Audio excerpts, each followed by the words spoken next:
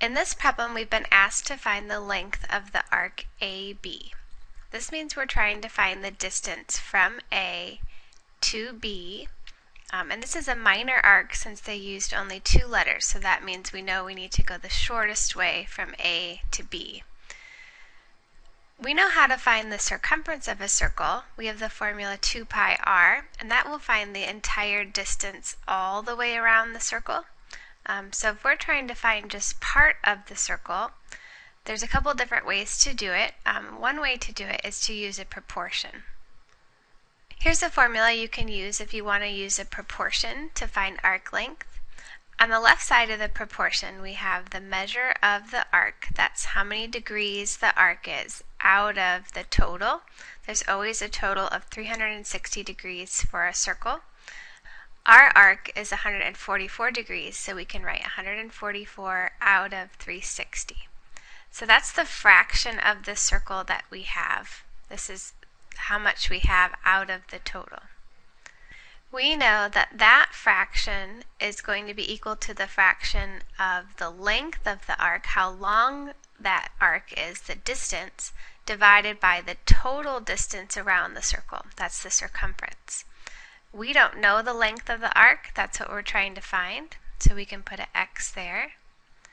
They haven't given us the circumference. They didn't tell us the total distance around the circle, but we know a formula that we can use to calculate that.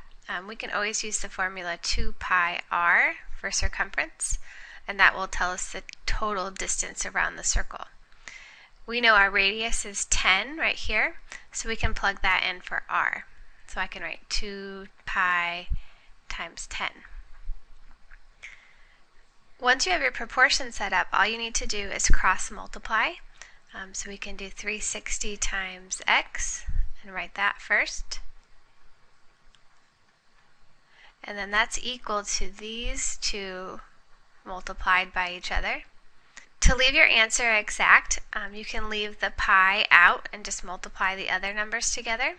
So if I do 144 times 2 times 10, that gives me 2,880. And then I can just put the pi at the end. So this is exact.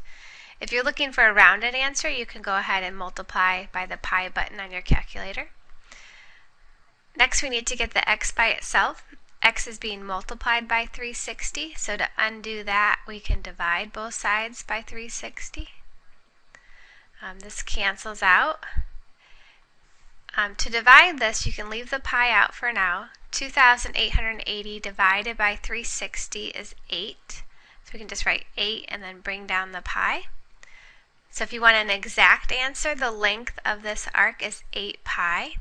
If you want a rounded answer, you can do 8 times the pi button on your calculator, and it comes out to about 25.13.